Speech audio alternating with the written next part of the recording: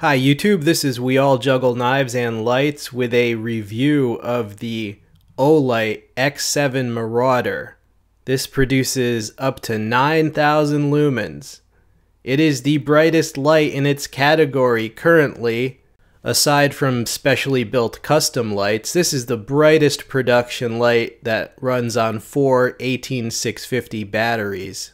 Now, being brighter than every other light that I have is a great way to get your light featured on my channel. This was sent to me by Olight themselves for a testing, demonstration, review, and critique. There you see the reflector and emitter setup. Alright, you got the orange peel texture and those 3 reflector wells, and you have 3 emitters, right? And each of those 3 has 4 different parts to it. This is a floodlight. It's not meant as a long-range thrower. It makes a wall of light at close range. There you see the light in hand. So as you can see, it's got kind of a grenade texture for added grip. It's all controlled by that side switch. And this is what they call a soda can configuration for a light. It is short but fairly big in diameter. Now there you see the lumens and the run times for the different modes. It's basically got 6 different brightness levels. They've got what they call nightlight, which is moonlight, and then they have low, medium, high, turbo, and turbo S, which is like a turbo for the turbo, and it also has strobe, right? Now the runtime for the turbo S is only 2.5 minutes. Now there's a shortcut to the moonlight mode, or nightlight. You just long press, and that is the nightlight mode. You know, it's just good for reading. It's not going to blind you. To get to the next 3 modes, well, you just press it to turn it on, and it has a memory function, right? Now you just hold that down to cycle through low, medium, and high. And the high mode is like the turbo on many other lights. I mean, as far as how bright that high mode is. If you double click, you get turbo. Double click again, and that is turbo S. Now, 9,000 lumens is just ungodly bright. I mean, it's really just a sea of light. I mean, you can almost, see the bones in your hand with that. Strobe warning. Triple tap brings you strobe, and that will blind anyone you need to. Now, to install or replace the batteries, you just unscrew that tail cap right there. As I said, it takes 4 18650 batteries, 2 up, 2 down configuration. Now it takes these batteries, they have to have the button top, right? They specifically say that as opposed to flat top. Now this part is really important. To get to that 9,000 lumen turbo mode, your batteries have to be able to be capable of doing at least 8 amps. Now typical batteries of this type, even good ones, a lot of them are 5 or 6 amps, so they had to make basically special batteries for this light, or they buy them and then brand them. So instead of the normal Olight batteries, you have to use ones that have the HDC marking, okay, high discharge batteries. Mine are unmarked, but that's because they sent them to me, but the production ones have to have that marking. Here is a size comparison with some other extremely bright lights. Now, the whole thing about this Olight is that it's capable of so many lumens. So, the review has to address, is the 9,000 lumen figure accurate? I believe it is because I have tested it relative to other lights I have that are extremely bright. And I have a head-to-head comparison coming up where you'll see the same scene lit up by all 4 of these lights, and I think you'll see the Olight is indeed brighter. So next to the Olight we have a ThruNite TN36UT, a Nightwalker MM15MB, and a JetBeam T6. Okay, here is the head-to-head comparison. So here is the footage. Now I've labeled each little frame with the light and the lumens of that light. The Olight is up in the left upper corner or quadrant. Now, if you look at the testing board, they all look pretty much like whiting out the board, right? But if you look over at the grass that's next to the testing board, you can clearly see the Olight whites out that grass more than the others.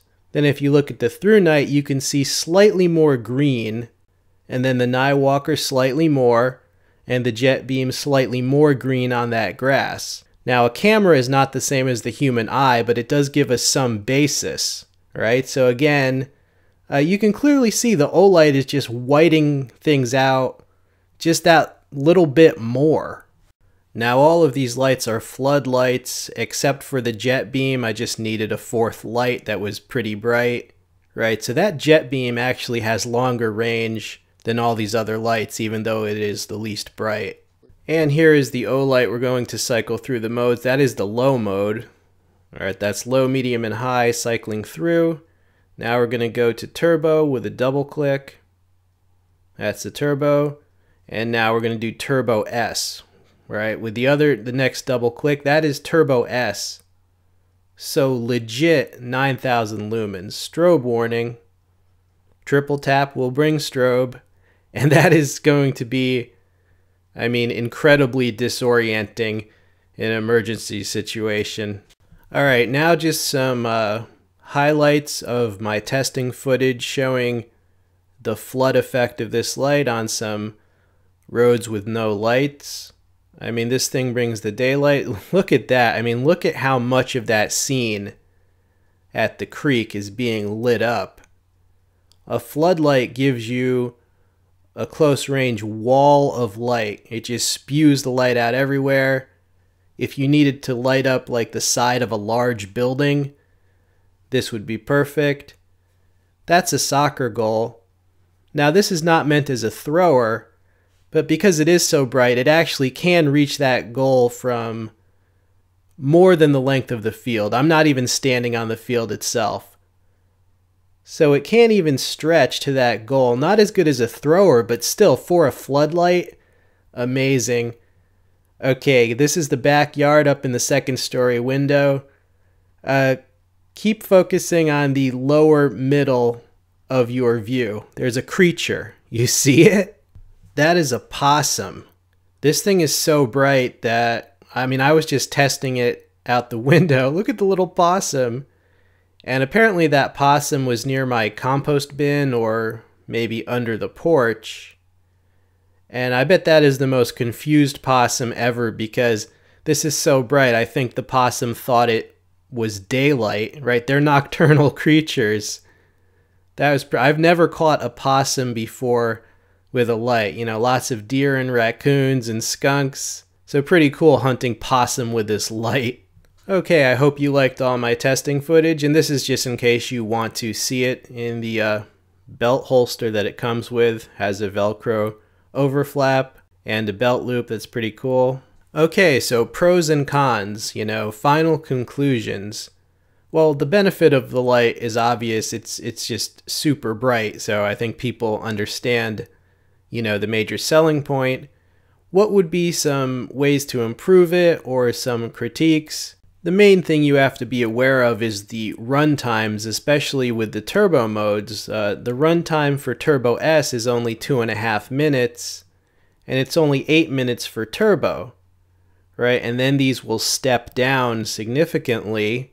The runtime for the high mode is 32 minutes. So, you know, once you've basically run through the Turbo S and Turbo mode, you're looking at a light that's basically 3,000 lumens. Like, that's what it is in the high mode. And because the Turbo and Turbo S modes have such short run times, they can't have you accidentally going into those modes, so they made those hidden modes. In other words, they're not in the normal mode cycle. You have to double click to get to Turbo, and then double click again to get to Turbo S. Right, so that's kind of inconvenient, especially having to double click twice to get to the highest mode.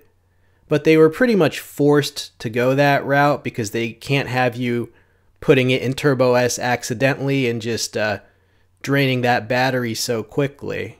The other major thing you got to be aware of is those batteries. Now, it does not come with the batteries, but you can order them separately The current price was around $72 for 4 of those batteries, and around $18 for a 2-slot charger, which I think they need a 4-slot charger. That would just be more convenient for a light that takes 4 batteries. But that adds, like, that pack would add almost $100 to the price, and the current price of the light itself is around $200. Okay, so a substantial investment. Also, I do wish it could take flat top batteries, because there are some very high drain batteries available because of vaping. We're talking 20 amp batteries, and you could use them in the light if this could take flat tops. So the fact that it has to be button tops, it's kind of limiting your options there. And the last thing is just the inherent limitation of the flood style of light, right? It's great for short range, it's great for a wide area at short range, but it's not so good for long range. Of course, you're pretty much accepting that when you're on the market for a flood light, so I'm not going to penalize the light for being in the category that it is. It's great for a floodlight. Now, those critiques are not meant to detract from the awesome quality of the light as a whole. First of all, Olight just has a solid reputation, which they've earned, right, for quality.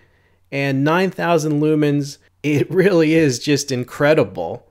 Basically, if you want the brightest floodlight, this is what you want. Now, those drawbacks I mentioned, well, of course, you have to be aware of them when you make such an investment, but overall, incredibly impressive light. Hope you enjoyed seeing it. This has been We All Juggle Knives and Lights.